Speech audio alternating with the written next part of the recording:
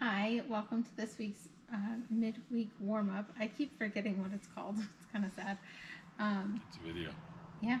So today we're continuing in Job 2. Um, Kind of an interesting bit that I think I always rush over, like just kind of She's Russian. pass over. Not pass over. She's a Russian having Passover. On the roof. Okay, so we are in the Outdoorsman Church again in Missoula because we were going to record in Shelby this morning, but we forgot. It's been a long drive. Yeah. We drove for 8 hours today and It's a 7 long hours drive. yesterday, so we didn't even go anywhere. We're still here. So anyway, we're going to be in Job chapter 2, verses 11 through the end of the chapter. And it reads, Now when Job's 3 friends heard all of this adversity that had come upon him, each one came from his own place. Eliphaz the Temanite, Bildad the Shuhite, and Zophar the Naamathite. For they had made an appointment together to come out and mourn with him, and to comfort him. And when they raised their eyes from afar and did not recognize him, they lifted their voices and wept. Each one tore his robe and sprinkled dust on his head toward heaven. So they sat down with him on the ground 7 days and 7 nights, and no one spoke a word to him, for they saw that his grief was very great. So this passage is obviously continuing after Job not only had all of his stuff die, he had his kids die, Kids, and livestock.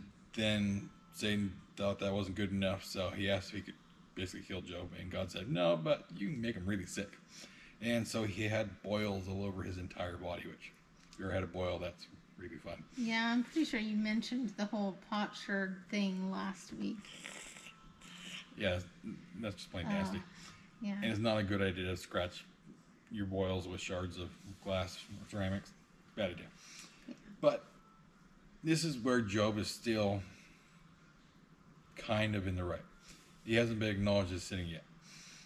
But we'll find out later that he clearly is. But when you think about it, Job's been sitting here for a week with his friends, and who knows how many weeks it was already that happened to everything. And he's sitting there for a week with his friends, and they're being good friends at this point. So the first rule in counseling is if you're doing grief counseling, you want to be with someone, your job is not to solve their problems. Your job is not to talk to them. Your job is to sit there and listen. If they want to talk, you talk. Otherwise, you sit there, you be quiet, and you just be with them. We're made to need people to be with us when we're grieving. And it's not because we need them to talk, we need them to fix their problems, we need them to do anything. We just need to know that people are still around and they still exist. Because it may be the loss of someone very important to you, to the world, probably not. And that's just how it's made. People are important to people. Sometimes people aren't important overall. Obviously, we had lots of people die recently that were big names, like Billy Graham died. Obviously not terribly recently, but recently. And big change in Billy Graham dying was he's not the head of the Billy Graham Evangelistic Association anymore. Yeah. They still publish his books. They still play his videos. Nothing really's changed for the world. For his family, obviously, he's gone. But overall, nothing's happened. So to Job, obviously, his family's gone now, except his wife, who isn't really mentioned much after her earlier instance. And there's not much going on with them, but to Job, his world is ending. And so his friends are there to help him with that. And they start by doing a good job by just sitting there and being with them. And that's very important. And this is a thing that God does for us all the time. The issue is that people go through things where they're grieving and have problems, and they cry out to God, but God's already there with them. And obviously, if you're not a Christian, then that's kind of your own problem. But for Christians, God is there present with you all the time. And if he's not there, it's because you walked away from him. And so it's like the Footprints poem that was written sometime in the last century. And there's always one set of footprints on the beach in the hard times, and the person asks God, why weren't you there? And God says, I carried you then. And that's what God's doing here, even for Job. But his friends aren't. They're there to do a good thing. But that's pretty much where it ends. And we're not going to get into the very long diatribe of what they get into, because that'll come later. But let's just say for this point, they're doing a very good job of being friends. They're trying to be there for Job. They're there to take care of him, to give him just friendship while he's going through his grief. Yeah. Well, and it says that they made an appointment, so it wasn't like they just kind of happened by. They all heard what was happening, and they agreed. They decided together to come and just support him and be there for him. And it really is sometimes the smallest little thing, a hug. It doesn't even have to be words. Just somebody's presence, somebody's confirmation that, you know, you're valuable, that you matter. I don't know. I think, like you said, counseling wise, especially when somebody's hurting, I have a hard time zipping my lip and just being quiet because I want to fix problems. I want to make people feel better. And I think that there have been lots of times where I wanted to help, and my rambling, I knew, like I could see it, that it wasn't helping. It wasn't necessarily, I don't know, sometimes it actually just makes it worse because I start rambling about, I don't know, trying to find something encouraging. And, you know, grief is a normal, natural thing to deal with. It's just when we get stuck in that and don't complete, I guess, grieving. Grieving is a process. It Yeah. starts at one point and then it has to end. If you keep staying in that process instead of letting it complete, you're never going to be done with it. And it's going to cause major problems for you. Well, and sorry, that doesn't mean that, okay, you're done grieving, you're never going to miss that person again or those people in Job's case. It's a matter of the grief is a process of dealing with the loss and dealing with them not being there anymore. And once you've kind of completed, I say completed, it's not a checklist. It's not a set given amount of time, although a lot of cultures have put specific time frames on it, like most cultures do, just Americans don't.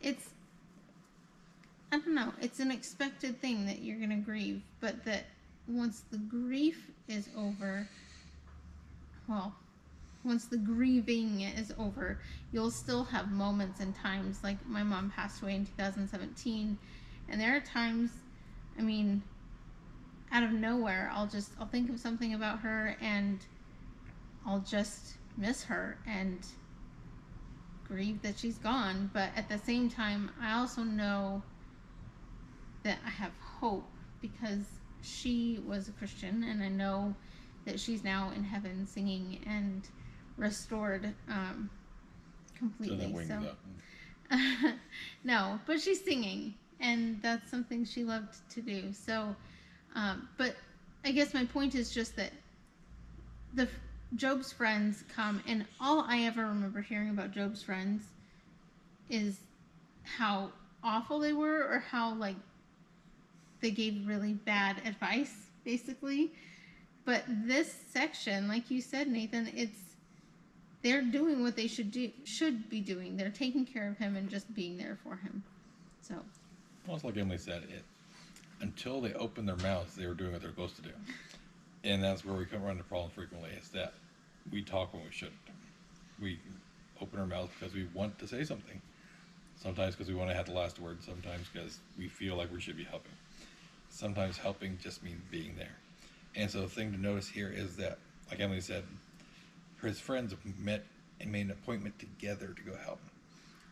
Grief is not supposed to be something you do by yourself. It's not supposed to be something where, oh, my spouse died, I'm going to go hide it in the woods for the next year.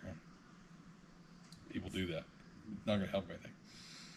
And it's not the job of the pastor to make you get through grief. These are his friends. They're people that he loves, that spends time with. And they're supposed to work together to help people through it. And that's what we're supposed to do today. But so often we look at grief and say, oh, you need a counselor, you need a pastor, you need a priest. No, you need your friends. They need to be friends. And that's what the big thing is that we need people to be what God has called them to be. And everyone has been called as Christians to be family and friends to other Christians. Be neighbors. And if you're not going to be that, then you're not doing your job. And that's not an accusation towards anyone in particular. It's just that's the reality of life. Christians throughout history have had problems with that. And it's not an American issue. It's a human issue, yeah. It has to do with people. And so Job's friends started out doing a good job, and then they proceeded to screw it up majorly. But so did Job. Job started out well, and it says here very clearly that Job went, and in all this, Job did not sin with his lips, in verse 10. But then he had a week to sit there and think about things. And when we have time to think, we tend to cause problems. And so we'll get into Job's problems that he gets later on. But for now, that's really what I need to focus on, is that spending time with people is a good thing. People can be frustrating. People can be irritating.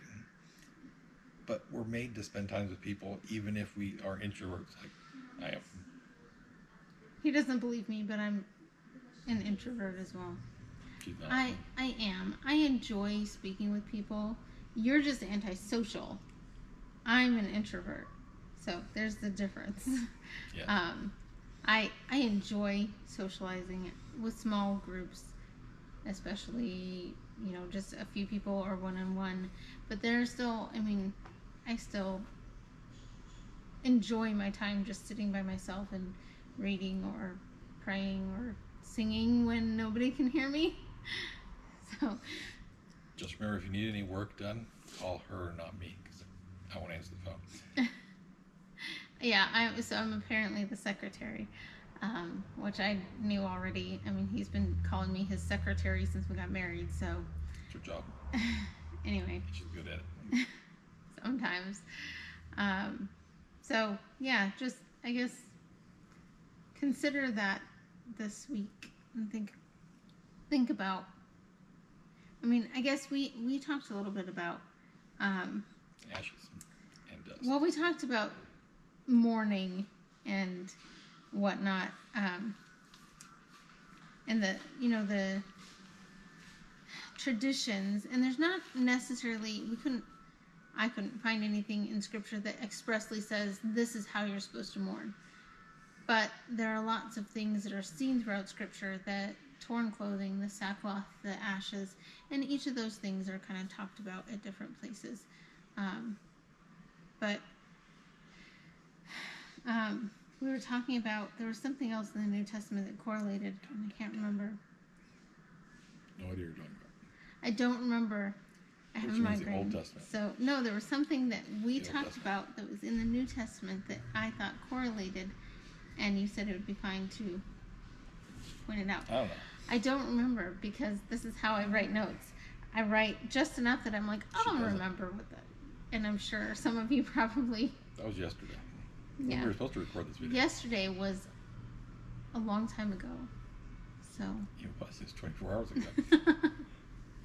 Thank you. You're welcome. But getting back to what she was saying, is the ashes here. And so, throughout the Old Testament, you have people rubbing themselves with ashes and tearing their clothes and laying in sackcloth. And so, she's not the only person that asked, what is the purpose of the ashes here in mourning? And it's a reference to a burnt sacrifice. And so, when you have a burnt sacrifice, obviously it burnt. And so, its remnant is ash. And so, these people are showing that the thing has been given up. And they are in mourning now by showing that they are acknowledging the sacrifice of whatever it is that is now gone by rubbing themselves down with ash. And that's really messy.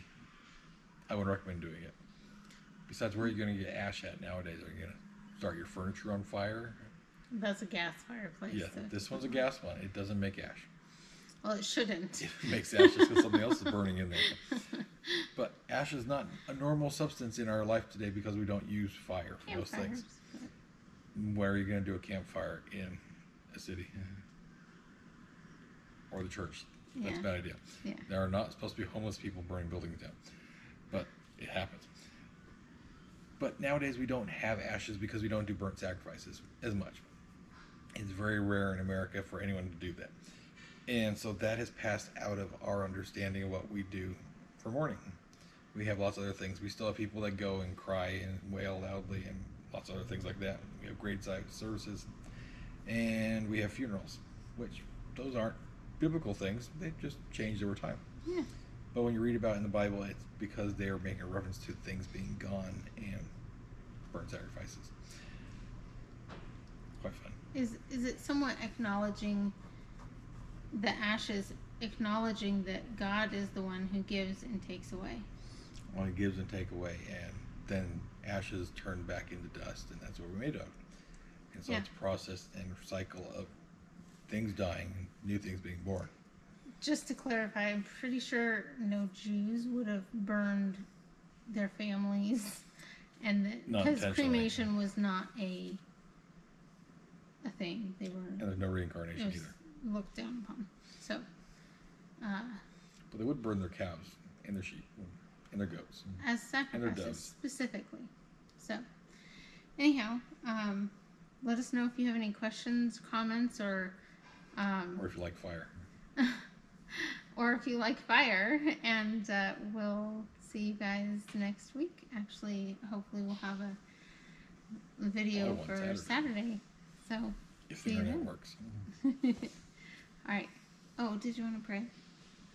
Oh, I suppose I should. It's been a long day. Yeah. So, dear Lord, we thank you for this day and thank you for keeping us safe while we drove. Just ask that you be with those who are watching and listening, and just use them to bring glory to your name throughout their areas where they're at. Just help us to learn about the Bible and to learn about you through it. And we thank you for you giving it to us and for giving your Son to save us all. In your wonderful name I pray. Amen. So, have a good evening. Thanks.